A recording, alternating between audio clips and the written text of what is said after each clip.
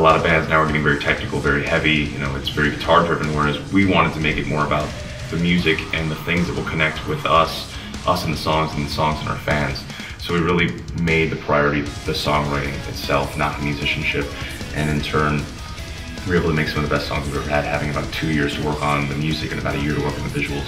So it's been an entire process, an entire package with this record, having everything from a new band logo to a new symbol to new artwork to new music video style to new live DVD style into the music itself. So it's been a very lengthy process, but the entire package now.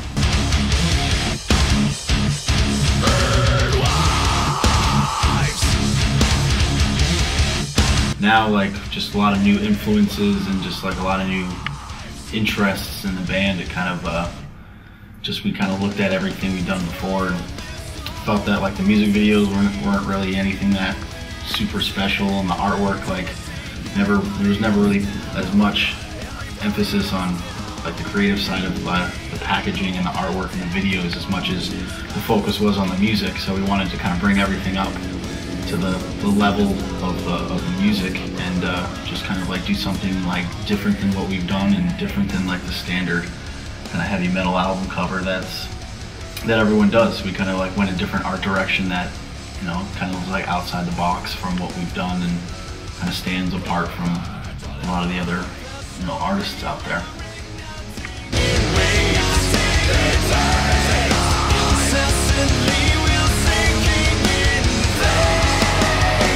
Colin Mercer was producer, Ginge Ford was co-producer, and Carl Bound was engineer.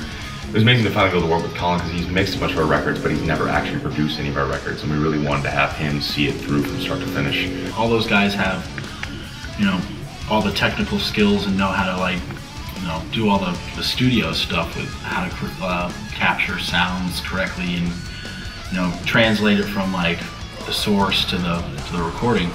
And well, we just kind of always had an idea. You know, we knew what we wanted everything to sound like, but we're just, you know, not capable of, you know, actually capturing it like he can. So we kind of just like tried to describe to him in our head like what we're going for and stuff, and then he, you know, made it happen. So I think having him, instead of just mixing it, getting someone else's tracks and tones and stuff, it's like he got to be there from start to finish and like build the whole thing with us. So it's like you got to see the one person seeing the whole vision of the project instead of passing along to different people along the way. And their production style, I mean, you can hear the difference. Like, it's the best sounding record we've ever had.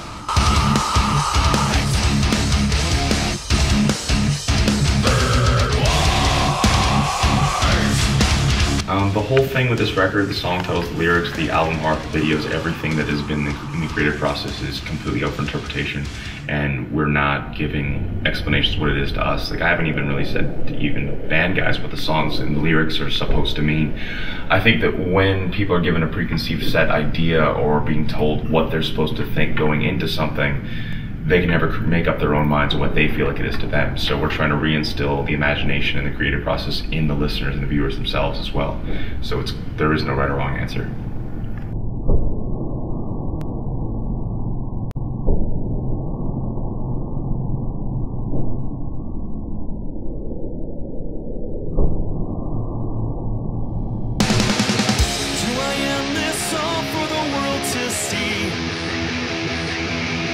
Probably my favorite is Caustic Are the Ties That Bind.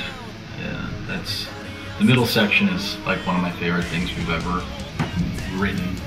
So that makes a big, you know, selling point for the whole track, and that's been pretty much a majority. You know, a lot of people have really dug that song that we've talked to. So I'm gonna go with that one for now.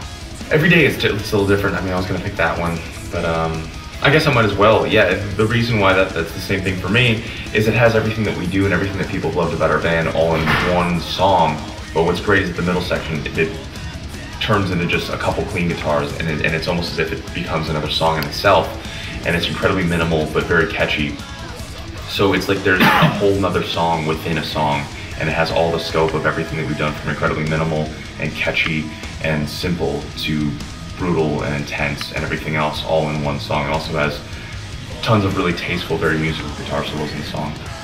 So that's probably my favorite for the day.